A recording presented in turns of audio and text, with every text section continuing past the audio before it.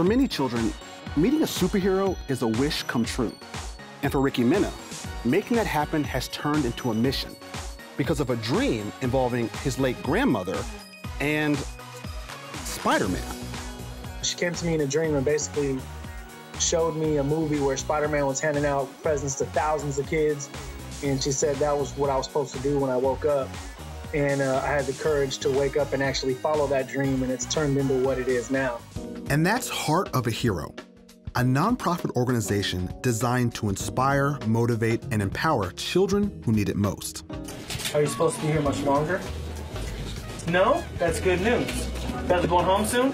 Cancer is one of the big evil villains that these kids battle, you know, and it's just incredible to know that they're battling this thing for 4 or 5 years. They're in the hospital majority of their time, don't go to school, don't get to play on the playground, lose all their friends, and all they have is their mom or dad who have to work too. So, you know, it's a pretty special thing that we bring to the table.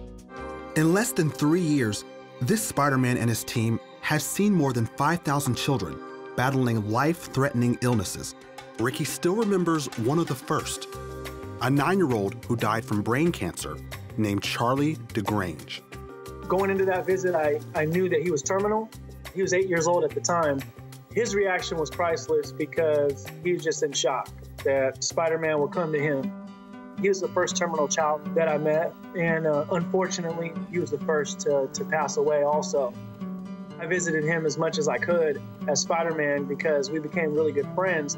And then I wrote a song for him, and it went viral on Facebook. I'll trade your health for mine just to sit and watch you play. He saw the song, cried, and his father hit me up and said, you know what, Charlie wants to meet the guy who wrote the song. I got a chance to be friends with Charlie twice. His reaction every time that I showed up, whether it be Spider-Man or as myself, was truly like priceless.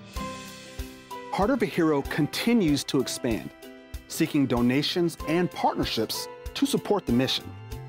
It doesn't have to be Spider-Man related. We meet a lot of little girls who love Frozen. We meet some kids who love Iron Man. Anything, you know, that kids like. Like that backpack? Yeah? Well, guess what? It's yours. I brought it for you. And that's a huge help to us. We don't have to spend the money that we use on travel and getting to these kids on toys, and it's truly a big help. I can't meet every child across the United States, so if I can find some good-hearted people who have a great character and have the heart to do it out there, then that's what I want to do in the future. Oh, wait, one more. Hold on. I think I blinked on that one, so we got